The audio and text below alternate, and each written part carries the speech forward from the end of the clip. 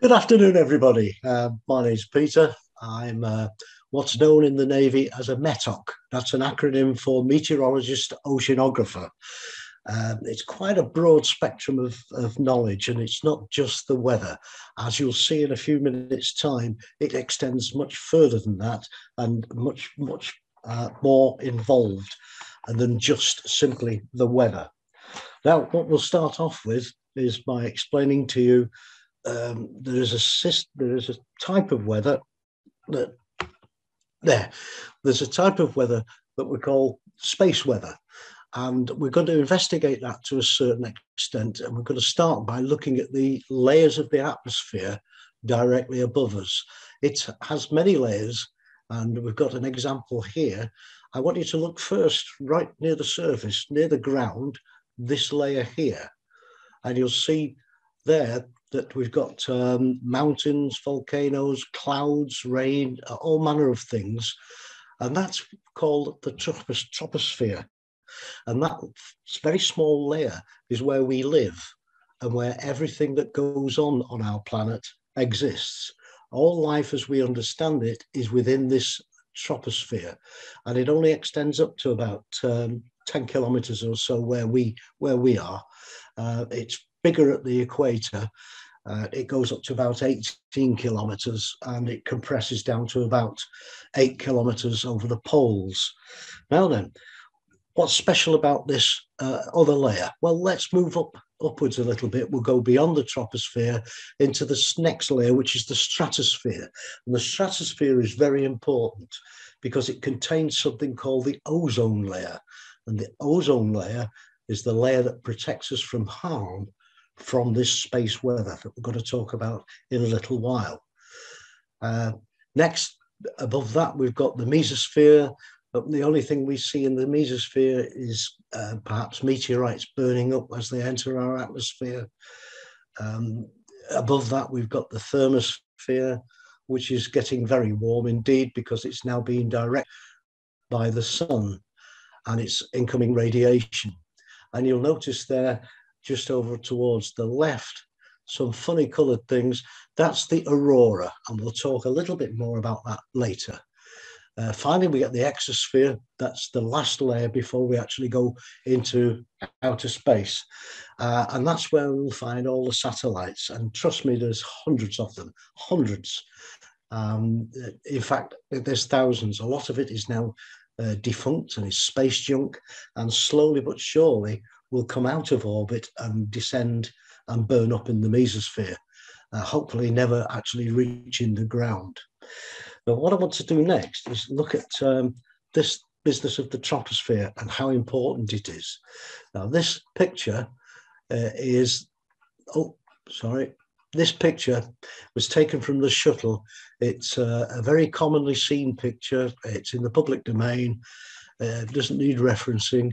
You'll see here a very thin blue line which follows the arc of the Earth's surface, the curvature of the Earth.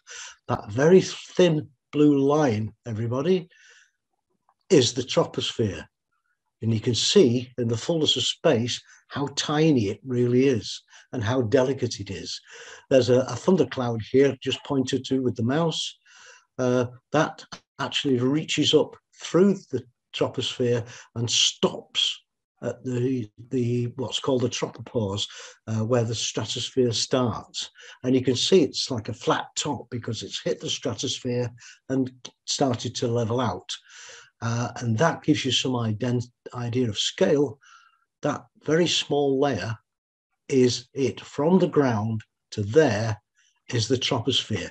Very thin, very small, but it's where we all live, where we all exist, and we need to protect it. It's very delicate, it's very small in the full range of things, and it's very delicate. We need to protect it, and how we protect it is part of what we're going to talk about today. Now, moving on from that, we have this solar wind that you heard me mention earlier. It's not a wind in the sense that we understand it because there's no air in space. Go back.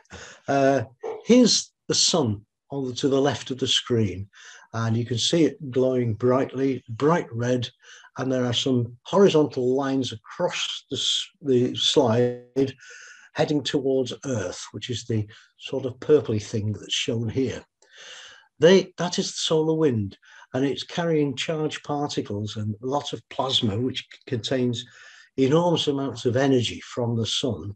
It actually carries two different types of energy, electromagnetic energy, and it's got light energy in the form of photons, and they are bombarding our Earth continuously all the time. And there are billions of tons of this stuff thrown off the sun in all directions every second of every day, and has been doing so for about, 4.6 billion years now that we know of. This stuff is coming our way, but you'll see it's deflected when it gets close to the Earth. They bend around the Earth, these lines of energy coming towards us. And what's happening here is what we have is a magnetic field around our Earth, which protects us from the harmful stuff that the cosmos throws at us. And more specifically, our own sun throws tons of this stuff at us, and it's very harmful, and it can be. So moving on from that, we now know that it gets bent. Now let's look at the next slide. There. If our Earth was perfectly circular and the magnetic center was, the core was a perfect magnet, like the sort of thing you would do experiments with at home or in a science lab, then we would have a nice, perfect magnetic field around us, as you see here. The north and south poles, connected by lots of lines of magnetic field, and they would look nice and perfect like that. But of course, this isn't the perfect world. This is the real world. And what we have here, a better description, is you can see the solar wind coming from the left of the screen, coming from the sun, hitting our magnetic field, and it will compress it on the sunward side here and cause it to distend on the leeward side. And where it bends around, it distorts the magnetic field and causes all sorts of things to happen in our upper atmosphere, depending on which bit of our Earth is facing the sun at any time. Bearing in mind, we're rotating once every 24 hours each day. I would just want to point out to you, with the thing itself is referred to as the magnetosphere, and where the magnetosphere ends and the next layer or part of our surrounding begins is called a magnetopause. That's where the magnetosphere ends. It's always given that phrase pause. Same with the stratosphere, tropopause, troposphere. The tropopause, and obviously next after that, the stratosphere. When that finishes, that's the stratopause. Moving on from that then. Now, here's where we can see the visible effects of radiation hitting our upper atmosphere. The electromagnetic radiation causes the ions to become charged particles, and they hit the ions in the upper atmosphere and cause them to glow because they've input a tremendous amount of energy. Now, when you've seen these, if you've seen a film, a movie, it's always speeded up. It's not real, because I'm fortunate enough to have witnessed this, and it's a very, very slow transition, but it's stunningly beautiful. It's absolutely amazing to see. I spent a lot of years at sea and never saw it. And then a few years ago, my wife and I decided to push the boat out, went on a cruise and saw it. And it was a wonder to see. It's awesome. And the colours of the gases, the colours of the glow, give an indication of which ions are being ionized or given energy to cause them to glow. And the different colours, and forgive me, I don't know this, but there's blue, red, green. All of these can glow in different ways. and I honestly can't remember which gas is which to gives the colour. Not my part of ship. Right, so that's the magnetic field and what it causes. I want to give you some idea of the amount of energy that's in this radiation coming, and that's where I'm going to go to the next slide. There. Here we're looking at the different types of radiation. We've got shortwave radiation and longwave radiation. Now, the shortwave radiation is the very short stuff is up here, gamma rays. These are ionizing radiation. We've got extreme ultraviolet, near infrared, mid-infrared, and far infrared. Now, the visible spectrum, that's the bit that we humans can see, is just that tiny little band there. That's what we can see. Certain animals can see extended bits of it. The nocturnal animals can see into the near and mid-infrared. We can't. We stop at that point. This is what humans can see. And then we come further down into the longer wavelengths until we get to the very high frequency radio waves. And the energy that's contained in these, in gamma rays, for example, very, very short wave, extremely short wavelengths, but they contain the amount of energy is 1.24 mega electron volts. That's 1.24 million electron volts.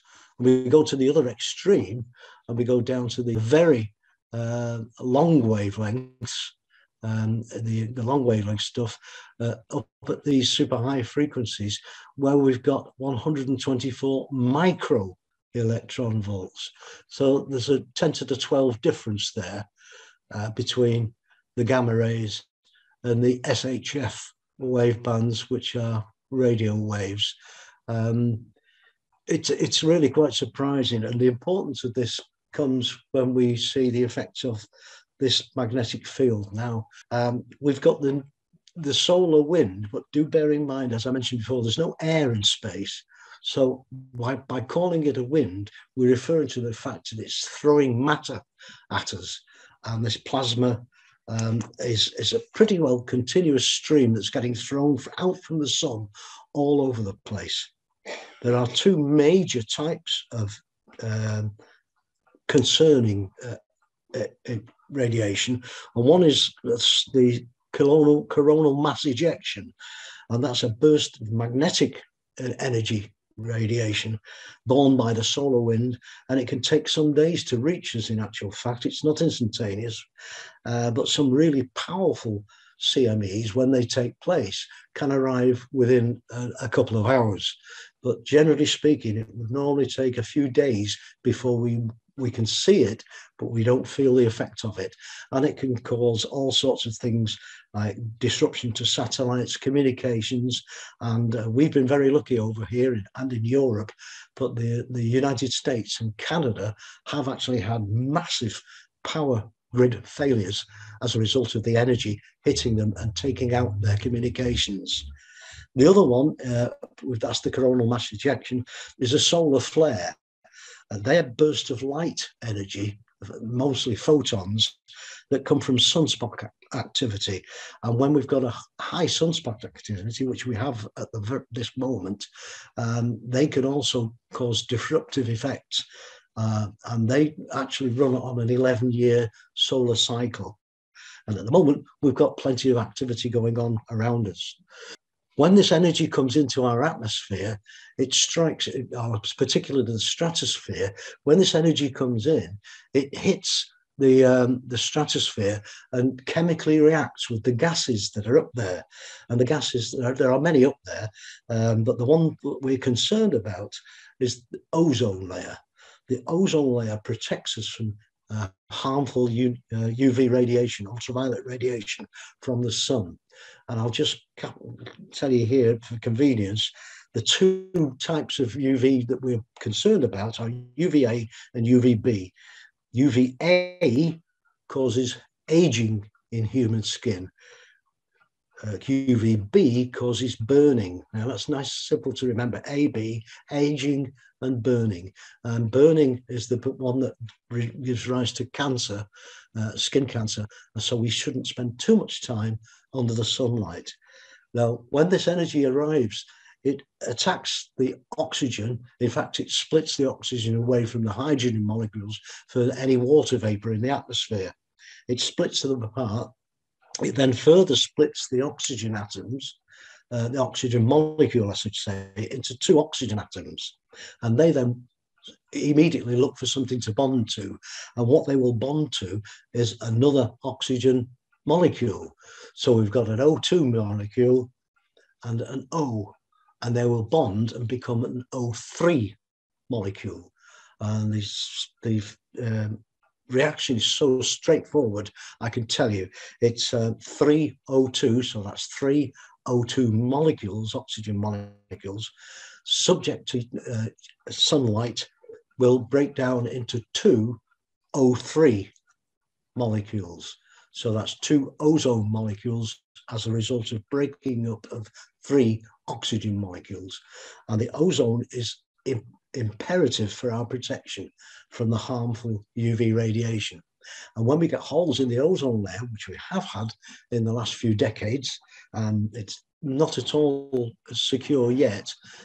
Long term, it is mending itself, and it will in the fullness of time. But in the meantime, polar areas, particularly nations like Australia and New Zealand, are suffering terribly from excess solar radiation. And it's damaging to not only us, but it's damaging to wildlife, fauna, and indeed the amount of UV radiation reaching the barrier reef, which is a coral, and it can damage that too. So it's damaging to life, and it's affecting our weather. Now, as you can see on this graphic, the ozone layer protects all the stuff in the stratosphere, but we've got two types of, we've got stratospheric ozone, that's the one we just discussed, but there's also tropospheric ozone, which is created near the surface. And that's produced by chemical reactions, mainly from pollution or industrial gases produced and pumped out into our atmosphere. There are NOx, hydrocarbons, and various oxides of nitrogen that can conform and cause these, and they make terribly powerful greenhouse gases. Now, having said that, we've now got to the point where we're bringing stuff into the atmosphere, and in the stratosphere, where we used to say not long ago that we didn't think weather existed, but now, of course, we know it does. And when these chemicals reactions take place, we get ununiform heating in the stratosphere, which causes air to move from one area to a low. We get differential pressure areas, and we get stratospheric winds now that we didn't think existed before.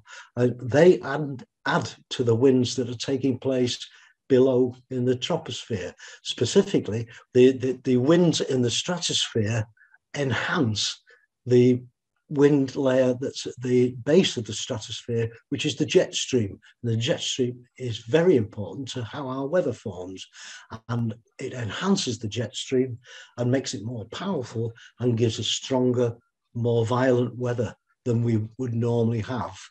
So that's where all the influence is taking place, all this way down. Now, I'm going to go further on beyond that now, because I mentioned how far-reaching a meteorologist works, and I'll show you this, where our work goes down below, actually to below the sea floor, and that's because volcanoes take place there. We have a mid-ocean ridge in the center of all the great seas, all the oceans. There's a Pacific one, North Pacific, South Pacific. We've got a South Atlantic and a North Atlantic mid-ocean ridge. And the North Atlantic one comes to the surface, would you believe, in Iceland. And that's where the seafloor spreading is actually arriving at the surface. And you can actually see the cleft in our Earth where Iceland is. You can take an aerial view and you can see that mid-ocean region where Iceland is splitting apart. The important thing is the volcanic action on the seafloor, and there's also volcanic action at the adjacent landmass where there are mountain ranges. And the important thing about these is they throw billions of tons of dust into the atmosphere. Billions of tons. But the important thing I want to get across to you is that these dust particles are so tiny, so very, very tiny, that it would take 1 million of them would fill a teaspoon. So that gives you some idea of size.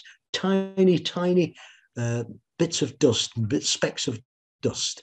And if you, the thing about water is, ordinary carbonic water can't form a droplet on its own. It has to form on a surface. And in this case, it forms on one of these tiny granules of specks of dirt. And it clings to that and envelops it. And then the agitation in the atmosphere with winds and what have you, they will eventually bump into each other, collide, and grow into what we call a water droplet or a raindrop and become visible. The earlier stages, where they were so tiny, are not visible to the naked eye.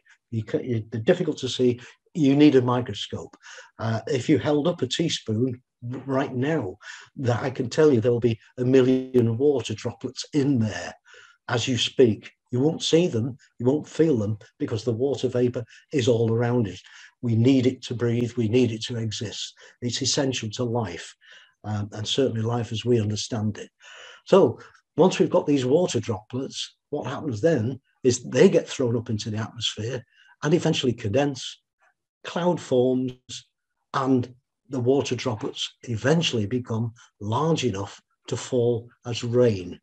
And that's where we absolutely essential to all the life forms on Earth is the water droplets that are formed as a result of this whole process of the incoming solar radiation, the energy coming in, both in light and ultraviolet and light and electromagnetic radiation coming into our atmosphere, eventually finding its way, the energy finding its way and joining up with the speckles of dirt that are coming up out of the ground, out of the earth, and forming the water, which is life-saving for us. And if we get the wrong balance, which can happen over millions of years, we'll get changes in our planet's weather systems. So it's important that we take care of them right now. And I think that's probably a good position to just, last slide of the day, volcanoes are happening all the time. I'll just remind you, this was just a few months back in January, when we had a massive volcano, undersea volcano off the island of near Tonga in the South Pacific. And that's a good point in time for me to say questions and answers. Well, about my career, it involves a whole manner of things. Most of my job is training these days, but on a normal, typical day when I was actually performing the task, I would be at an air station, a Royal Naval Air Station, or nowadays perhaps on any ship, because all surface ships carry a flight. And my main task would be not to give forecasts to the ship, although that would be a role. But my particular role would be to give the flight briefings to the air crews, because they would need to know what the weather conditions were going to be like when they took off. They would need to know what the conditions were going to be like when they return, and they would need to know the conditions are like wherever it is they're going in between.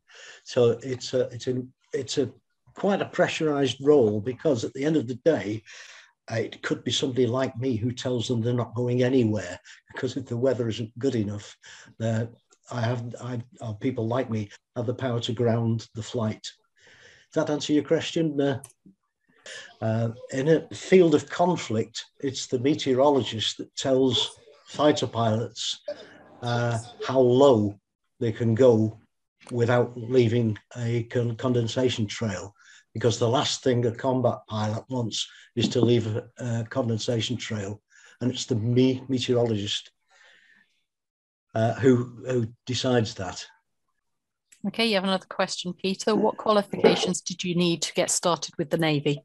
Actually, none, because the Navy, like most service organisations, will train you up from next to zero. But having said that, you need, for this particular type of work, because it's physics, and it's quite heavy on the maths, although a lot of it's automated now. At the end of the day, you need maths and physics and English too, because you may well have to write reports and write stuff up. But yes, you can join. All the services will take you on with just about any job you can imagine, believe it or not. They need barbers, they need firemen, they need solicitors, they need cooks, they need everything, every job you can imagine. That's an interesting one. So yeah, anybody can get in, and they will train you up, and that's a good thing too. If you might need your O levels to get into college, so that they will take you on board as a scientist, or whatever it is. But they will look favourably on you. And if you are a scientist, or you do have a special subject or a special leaning, they can train you for officer status, which is obviously a little bit better than an observer, which is what I train observers, but you can do that as a rating. What do we envisage rising sea levels having on space weather in particular? It's the other way around. The varying space weather, if it carries on the way it is at the moment, we've got an excess of greenhouse gases, which are partly contributed by space weather. The sea levels will continue to rise, and that's a snowball effect, and they've already started to rise. The snowball comes when there's an ongoing chain reaction whereby the water levels rise, the water is warmer than the ice melts, becomes water, so the levels rise a bit more, and it just goes on until we have what's called an iceless Earth, which has happened in our past, millions of years ago, long before I was born, I have to say. It's a particular problem, and global warming, I hate that phrase, but climate change will have an adverse effect on sea levels. And if we allow the ozone layer to become as damaged as it has been of late, it will aggravate the situation further. Hope that's answered your question. So a huge thank you to Peter for sharing your amazing knowledge of space weather and exploring the changing environmental conditions in near-Earth space with us. I'm not sure many of us considered how magnetic fields, radiation, and the particles of matter ejected from the sun interact with our upper atmosphere. Thank you for sharing your work with us. You're welcome. I've enjoyed it. Yeah, I'm so glad that you've enjoyed it. I've just posted the link to Peter's article in Catalyst magazine, which is an absolutely brilliant read. So please do go and read it. And thank you to our audience for joining us today. The next session will be held in early July, and we'll look at tissue engineering and how it allows us to build organs in the laboratory. We now hand over to Chris, who will showcase how today's topic can be used to support curricular learning. Okay, thanks, Joe, and thank you, Peter, for a fascinating talk. The next 15 minutes or so is just really a brief discussion of some resources that we've put together that supports this event. So hopefully you can see my screen. You'll see that we've got Catalyst Magazine Live, Weather, Earth and Beyond, and we've got about 5 different resource listings that all relate really to the topics that you've just been hearing about. These are designed for teachers. So I am talking mostly to any teachers or educators that might be with us today. But if you are a student, some of these may also be interesting to yourselves as well to have a look at in your own time. So there's about 5 of these that I'm going to go through. They're all located on this page. This is our web page, which contains all of these different links. And I have just put something in the chat, which you'll be able to access. And hopefully, if you click on that link, that should take you to this page. Okay, so the first one then is all about space weather effects. So what this sort of category here of resources is about, it's a big collection of resource packs. It's looking at real world data. So if I bring up a couple of the Word documents that this relates to, I'll be able to give you a sort of quick tour of some of these resources.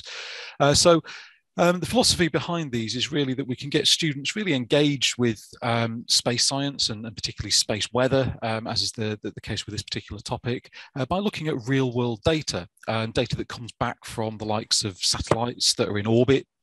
In this case, around the sun. So we're looking at the Solar and Heliospheric Observatory, called SOHO for short, which has been observing the sun. And you can see that some of the images that we're provided with here is showing things like these coronal mass ejections, these big solar flares, which are sending out an enormous amount of radiation. Now, further down on the worksheets, what we've got is further images that have been captured by a satellite that's out in orbit. And you can see that the impact of this radiation when the sun produces one of these mass ejections, it actually creates a sort of snow effect really on the imagery that we're getting back from the satellite, and that's caused by the effect of the radiation as it interacts with some of the satellite sensors. What we can actually do using this sort of data, because it's all got timestamps on it, we can actually calculate how long this radiation burst has actually taken to reach all the way from the sun through to this satellite. And if we know what the orbital distances of that satellite away from the sun, we can start to work out the speed of this radiation, how long it's actually taking to get there. So this is an example of applied data. We're looking at real world data that's coming back from these satellites, using that to go through some mathematical calculations and look at some of the impacts of real world phenomena on our real world applications. So various questions that are associated with that at the end there. What we've also got is another worksheet here, space weather and dodgy data. So this is all about the impact of space weather on GPS global positioning system satellites. So lots of us use GPS these days. It's in our car satellite navigation systems. Some of you that are into fitness may have GPS watches that track your positions and the speed of yourself when you're doing a run, for example. Well, actually, space weather can actually impact on the accuracy of those receivers and affect the accuracy of the data that you're getting back. So again, we've got some real world data here showing the variance of some of that data that's been reported back by a GPS receiver unit caused by space weather. So what we can do, again, there's a series of questions that follow on from this that ask you questions about that data and ask you to really sort of come up with estimates of things like the amount of error that's associated with the data and the impact that the space weather is having on the overall accuracy of the data that you're receiving. Okay, so various different sort of worksheet type activities that we can look at there. The next one, planetary heat pumps, is actually a resource pack from the European Space Agency, which looks at various different scientific investigations aimed at ages 14 to 16, so key stage 4 in the UK. And it's looking at various science investigations that discuss ocean circulation and ways in which we can replicate ocean thermodynamics and stratification. So again, the emphasis here is that we can look at real world data that comes back from satellites in orbit around the Earth, monitoring things like Earth's ocean currents, convective currents and such like, but then applying that into classroom type activities. So for example, ways in which we can investigate things like convective currents in the oceans using simple food dye in various different temperatures of water. And look at analysing some of the data that comes back from that and then making those links to the real world. Peter mentioned about the Gulf Stream. So there are activities here which are looking at data So this is a spreadsheet type exercise. So we're looking at real world data, analysing the impact of the Gulf Stream, and making various calculations that stem from that, and also starting to look at impacts on things like Atlantic ocean sea surface temperatures, and seeing whether or not there's any evidence for global warming, whether there's any overall pattern or shift over a long period of time. Okay, so there's those planetary heat pump resources. I'm just going to get to the next set of resources. The next one that I'll focus on is space weather. So this is from the Met Office. And again, Peter was talking about the aurora. So this is quite a fascinating web page, really, because it provides all sorts of forecast information about space weather and the impact that it's likely to be having on Earth. I find these particular images, these animations, quite mesmerizing. These are images that can be downloaded, but they can be displayed full screen as well. And what we're looking at here is the aurora borealis forecast predictions. So you can actually see this over the next few days or so, and where the aurora is predicted to be. Equally, there's another animation that shows the aurora australis. So we've got the southern hemisphere there as well, and various other forecast overviews depicting what the solar activity is going to be, solar wind, 4-day space weather forecast activities, energetic particles and solar radiation, and so on and so on. So there's quite a lot of information in there if you're interested in space weather, or if your students are interested in that. Next one is Space Weather Live. So this is a bit more involved. So it goes beyond simple animations to really providing you with a complete dashboard, really of information, all relating again to various atmospheric phenomena, and again space weather and what's happening with the sun. The thing that's interesting about this is that much of the data sets that underpin some of these graphics that you see can be downloaded, and you can actually click some of these tabs here and get more data. So you can do various exercises with students, getting them to analyze the data for themselves and make their own conclusions based on some of the phenomena that they're seeing. But there's quite a bit to go at here. We've got, again, the auroral oval. We've got various predictions about the speed of the solar wind, magnetic field, and so on and so on. Okay, and the last one that I'll reference that is within this resource collection is aimed at slightly younger students. So this would be more appropriate maybe for probably upper Key Stage 2, maybe into Key Stage 3. So if any students are starting to express an interest in what the sun is doing, then we've got this NASA science page here, Space Place, which talks in detail, about the right level of detail, I think, for that sort of age group, on particularly sunspots and solar flares. So sunspots, these regions of the sun or the sun's atmosphere, which is slightly cooler than the rest of the surrounding atmosphere, and therefore appears slightly darker in contrast. And you've got, again, some quite spectacular imagery and animations and video clips that depict some of these phenomena happening. So large solar flare, for example. What you've also got is some information there generally about magnetic fields and solar activity in general. So again, it's a good website to have a look at in general. You don't have to restrict that just to sunspots and solar flares, but we picked that particular page because it does relate to what we've covered today.